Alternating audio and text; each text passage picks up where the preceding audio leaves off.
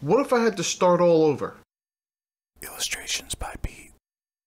So I was given some thought. What if something happened and I lost all my stuff and I had to start all over from scratch with nothing else but with the experience and the know-how that I have now? What would I get? What would I do? This may help some of you to get into art if you're thinking about it but you're not sure what to get. This is just for me. This is my personal preference, but it could help you. It could work. So I'm going to start with the cheapest option. I'm going to give you 5 options and see if and there's a couple ABs in there too, in case you want to go one way or another.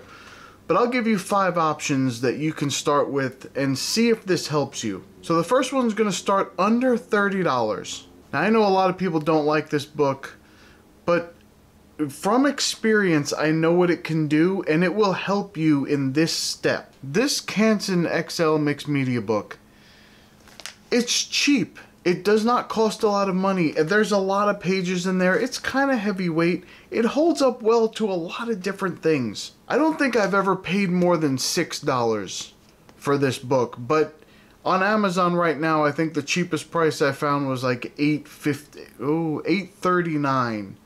So I have notes today. I need notes. I'm not going to remember all this. So $8.39 for this. And that's with free delivery. But I've gone into Michael's and had coupons, or gone into local stores, big box stores, had coupons and got it cheaper. So I don't think I've ever paid more than about $6. Then if you're going to be sketching, I'd get the Mars Lumograph Black.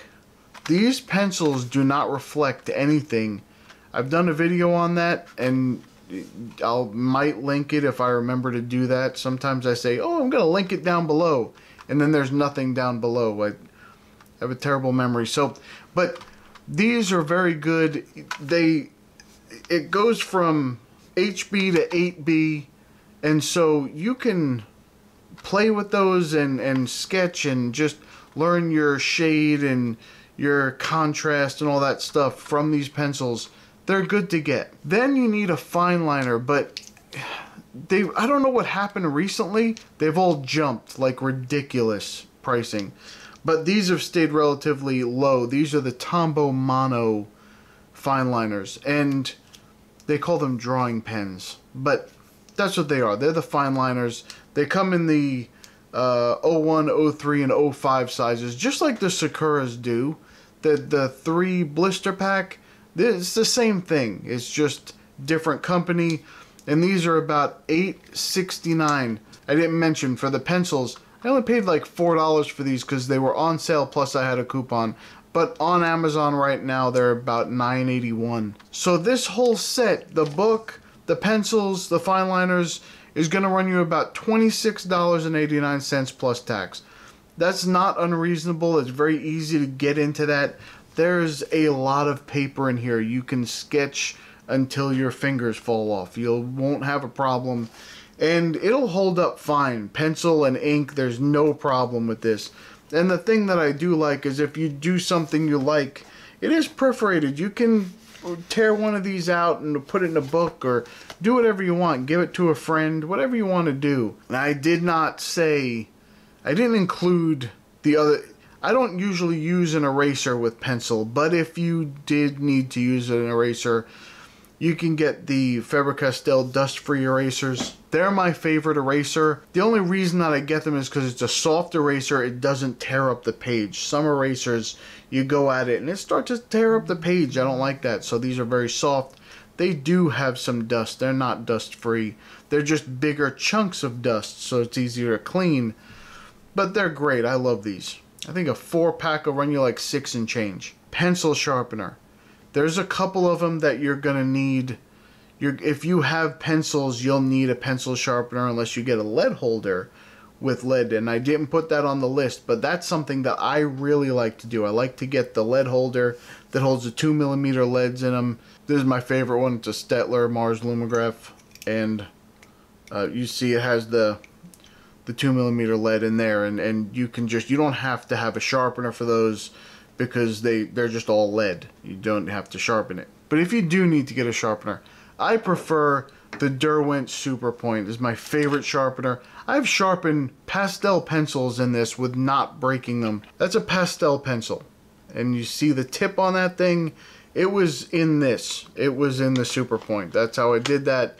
That's how I sharpen all my pencils always. If I have to go out somewhere and go do something, I use this. This is, I don't know if this is the original Coom, but it's a version of it which has the 2 different tips here, and you can also sharpen lead holders in the side.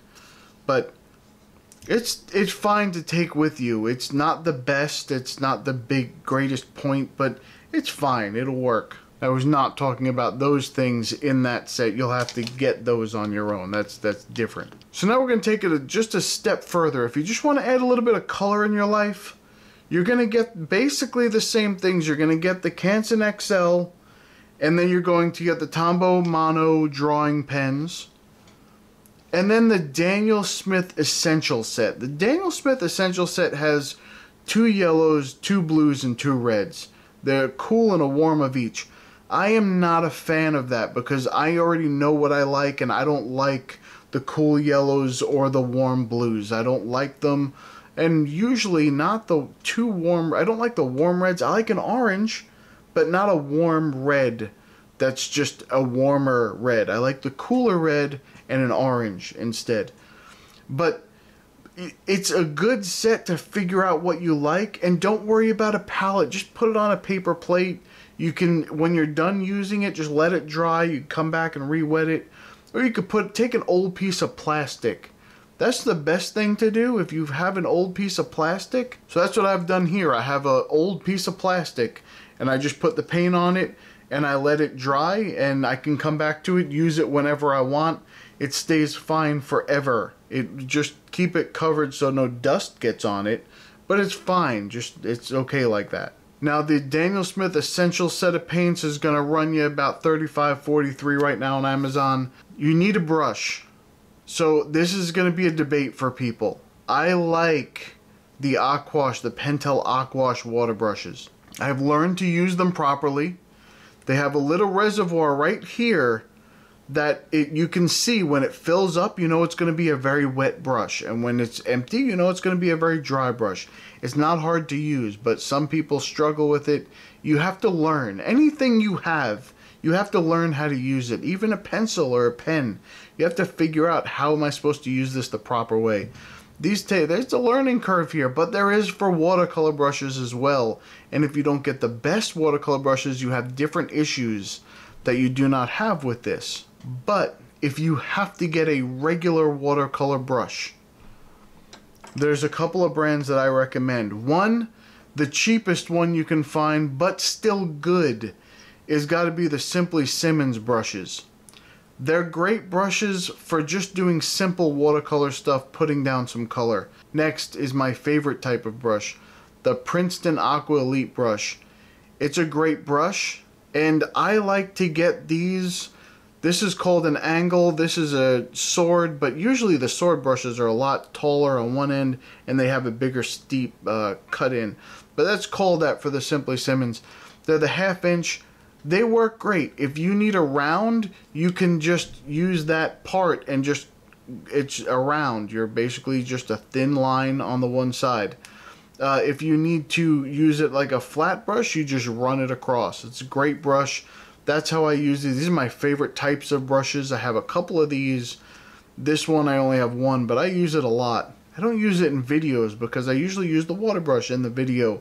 I don't like to have water everywhere while I'm trying to record and I have equipment around. But if I'm just hanging out, sitting down, and I don't have electronics all over the place, then I use these, and they're fine. I like them. Brushes are going to run you anywhere from, like, if you get the full set of the Pentel Aquash brushes, the 4 of them, there's a flat, small, medium, and large.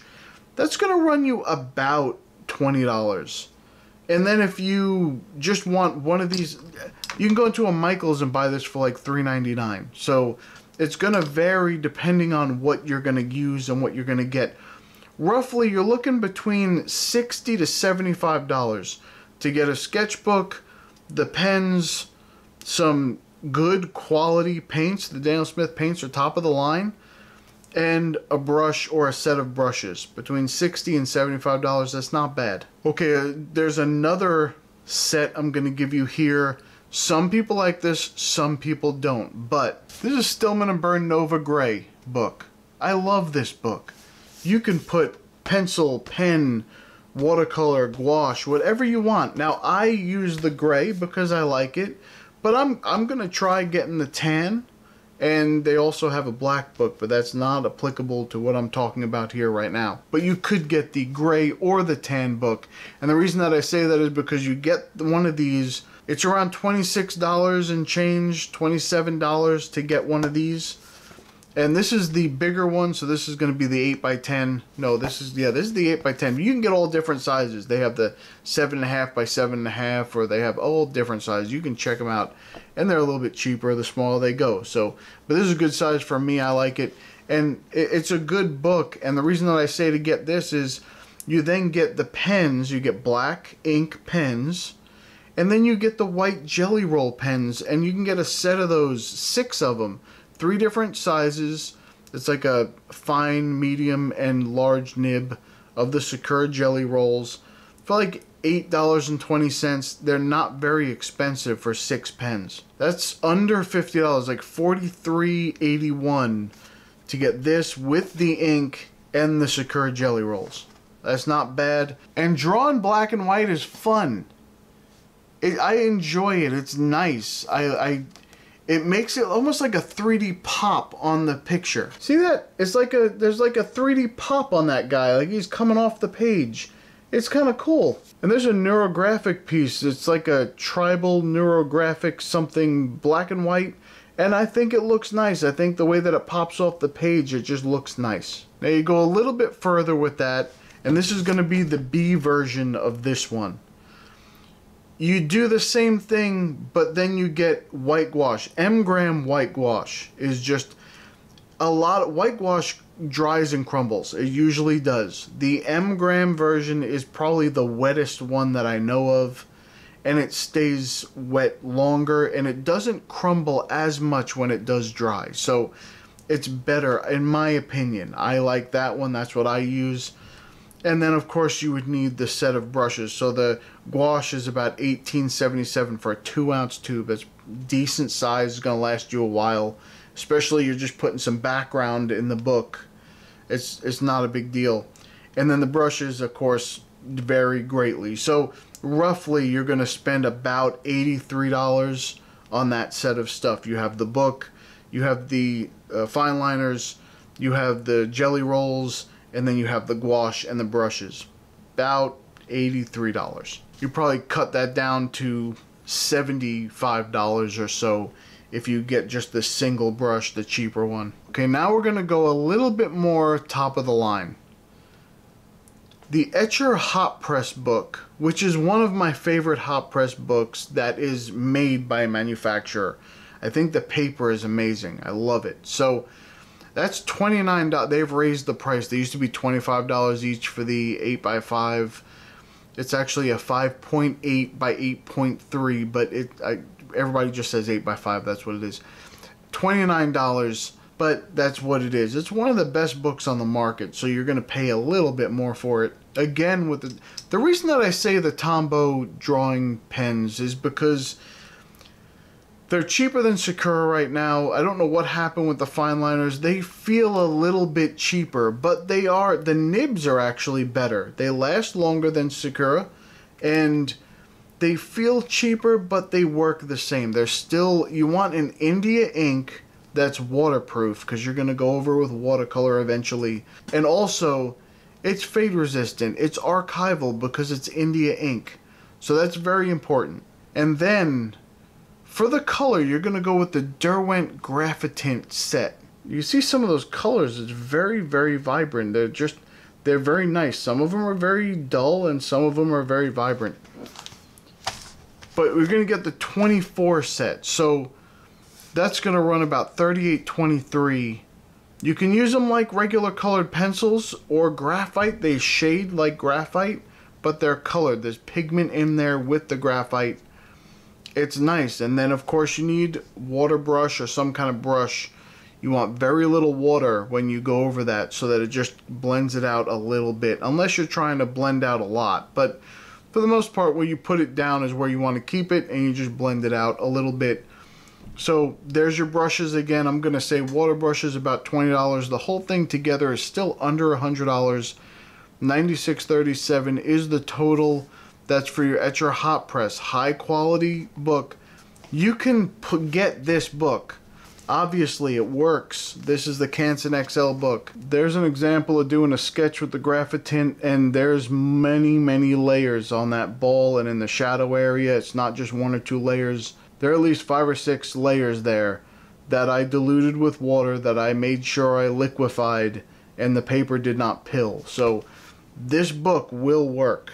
It'll be okay. That would drop your $29 down to $9. So you take $20 off that, about $75 for that set. Okay, another set. Maybe you're into markers. And some people are. Some people love markers. I highly recommend getting the Crescent Render book. I have one it's an 8x8. It takes the color. I'm going to show you, give you an example. Can you see how much ink is on that? Of course, it's reflecting black, but you can see how much ink I put on that top all around the border. And then you go to the other side of the page. So there's nothing up here. There's a couple smudges over here. That's because I was touching this ink while it was still drying, and because I'm a moron sometimes. But there's it never bleeds through. It says it can take watercolor. I wouldn't try it. It kind of makes the page weird. But you can put anything else on there. You can put ink on there, regular ink, water-based ink. You can put marker, alcohol-based ink. You can put colored pencil on there. It's just anything works on that paper. It's a good book. And that Crescent Render book, the 8x8, is about $18.10 right now. I would still get a set of fine liners because I put details in the color. That's what I like to do. So I would get that, which is another $8.69. I would get a set of the Sakura Jelly Roll because you may want to put highlight over the ink, and putting that on marker is very easy. It's actually easier than putting it on top of watercolor or something like that because the ink does not move. Where watercolor, when you wet it a little bit, it moves a little bit. Sometimes it blends in with the Jelly Roll. Not this way. You can put it on there, it'll be fine. And then for the markers, everybody likes to do something different. I like the Winsor Newton Pro markers, but some people don't like those. Some people like the Copic markers, whatever. We're talking about a little bit more of a budget. With alcohol markers, you can get some of the cheaper brands, like the Ohuhus, or I think they're, I don't know who came up with that name, but anyway, the Ohuhu markers, they work just like, maybe not as smooth, but almost as smooth as Copics. I've tried several different markers. I've tried the Spectrum Noir, and I've done the Pro markers. I've tried the Copic one time. I've used a Copic, but just one marker, and just to see how it works in the store. And it's not anything special for me, but whatever you want. But you can get like a set of the 48 of Ohuhus for $39. I don't think that's a problem. If you did that, you would end up with under $75 for this whole kit. The book, the fine liner, the Jelly Roll, and those markers. So $75, that's not bad for alcohol markers. Alcohol markers are expensive. That's not terrible. Lastly, I just want to bring up colored pencils. A lot of people like colored pencils. Now, my recommendation for colored pencils is based mostly on experience with the type of paper. I'm looking at Stillman & Byrne, either the Alpha series or the Nova Gray or Tan. Either one of those three, they're the exact same paper, just one's white, one's gray, and one's tan. It's the exact same type of paper, same texture, and it works the same. That there is nothing special, but it is a colored pencil piece, and there are many layers of colored pencil on there. And the back of the page didn't buckle at all. There's no buckling at all, and I use the odorless mineral spirits to blend it out. I probably put, I can't remember exactly, there's at least 7 or 8, I would say, just layers of colored pencil on top of that. It may not look that wonderful because I don't know what I'm doing, but it's fine. It works fine, and the paper holds up great, and you can just keep putting color on top of color on top of color. Of course, with the odorless mineral spirits, you have to get some kind of a brush, and I like these little scrubber brushes. They're very like tight bristled brushes, but you barely dip in the odorless mineral spirits, and then you wipe it off on a paper towel so it's barely anything on there, and then when you go on top of the colored pencil, it'll blend very nicely, very smoothly, like butter. Wonderful. It's also a matter of the colored pencils. So the Faber-Castell Polychromos, the 36 set, there's every color that you could possibly need. You don't need 120 colored pencils for the whole set. I am one of those people that likes to collect things, so I would look to collect a whole 120 colors just to say I had them all. But I only have the 36 set here. I've never needed more than that. You can blend these and mix them. They work very well. They work very smooth when you put them down. Very smooth, very velvety texture. However, they're not my favorite colored pencil. The set of these for the 36 is $48.99. My favorite colored pencils are a little less, but they're lacking in the reds, like the bright colors. So for me, what I would get, this is the set of 24 Derwent drawing pencils. Do you see how smooth they blend with the odorless mineral spirits? See how smooth that is? Absolutely my favorite colored pencils. The colors, they're muted. That's what I like. So when I go to do something, I usually grab these, and they are my favorite colored pencils by far. And a set of those, the full set of 24 is about $40, $41, somewhere around there. You also need the odorless mineral spirits, which could range anywhere. If you get the Mona Lisa odorless mineral spirits, that's the ones that I get. That's what I use. And if you use so little, I've only ever bought one little small bottle ever in my entire art career life.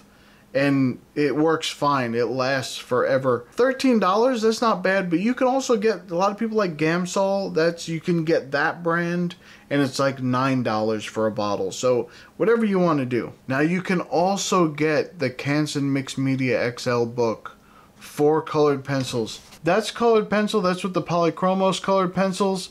And there's ton of layers after layer after layer on here. Blend it out, put more layers, blend it out, put more layers, and then I think on top I just put a final layer of colored pencil without blending. It held up fine. It didn't break apart the page.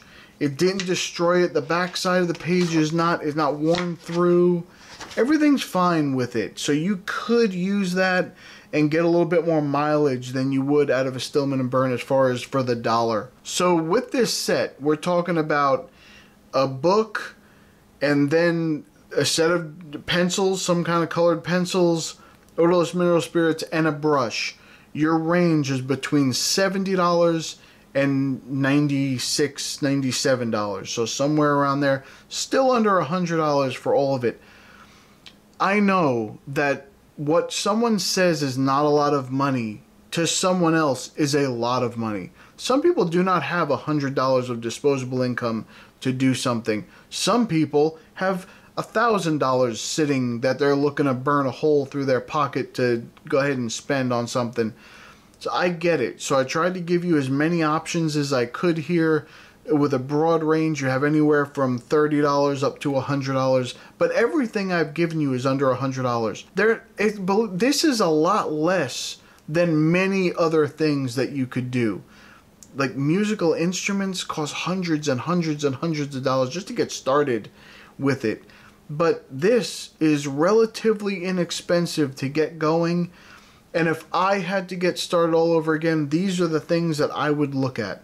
I definitely love my watercolor, but I love my colored pencils, and I love the graphitint pencils. Those are my favorite thing ever. You can find a way to do whatever you need to do and get started with it, even if you're just getting a pack of pencils and a pad. I think for me, the most important thing is always the paper. Can the paper handle what I'm about to do to it? Because if it can't, there's no point. If the paper can't handle it, why even do it? So that's the most important thing to me, is the paper. That's where I would spend my money. And everything else I could get by with something a little bit cheaper. What I gave you today was all professional quality stuff. All light, except for the markers. Those are dye based. They're not going to be light fast. But everything else I gave you is light fast. The Polychromos pencils, the Derwent drawing pencils, the watercolor. It's all light fast. It's never going to fade. Well, you shouldn't hold it in the window. If people do that, they're like, oh, look at this test I did, and they leave it in the window for 6 months with direct sunlight. I don't understand that. I don't know anyone who does that. I also, on the other side, don't know anybody who has a museum in their house and puts up their artwork in complete darkness with just dim lighting around it that's not going to fade the art. So there's a compromise there, and people are ridiculous on both sides.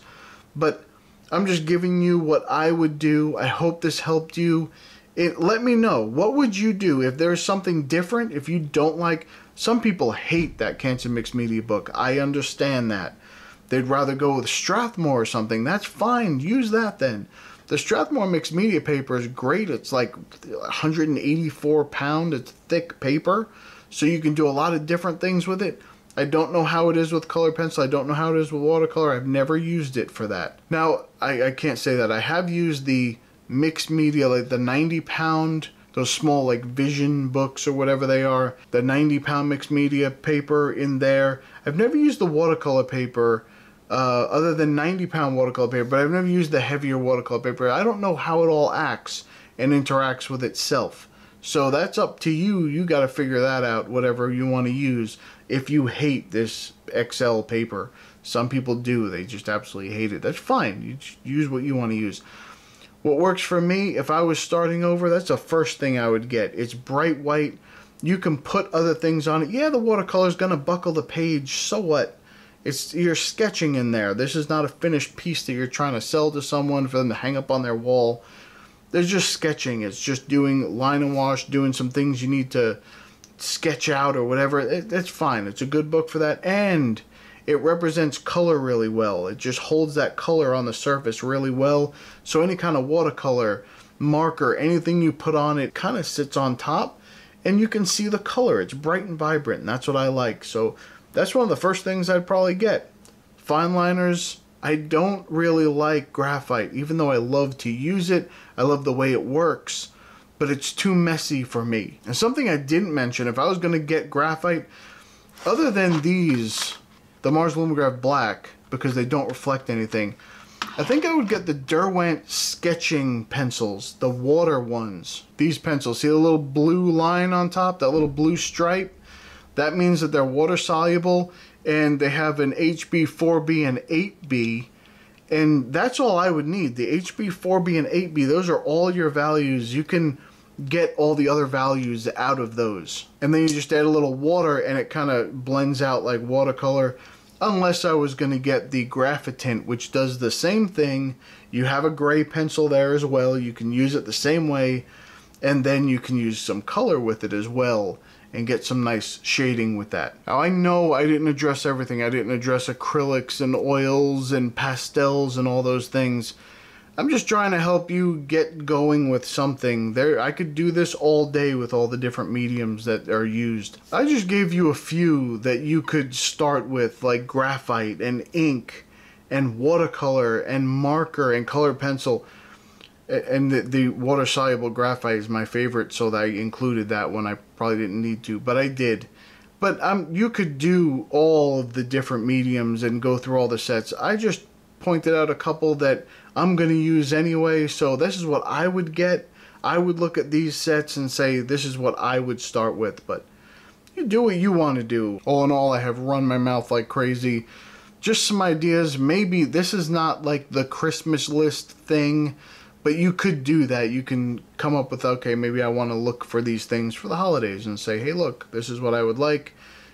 Either give me money or give me the thing, and we'll have a good day. As usual, I will stuff the bottom of this video with a ton of links that you can check out and buy through my affiliate links, and it'll help the channel a little bit. It won't cost you anything extra, it just helps the channel. And I always say that if you don't want to, you don't have to do that with me.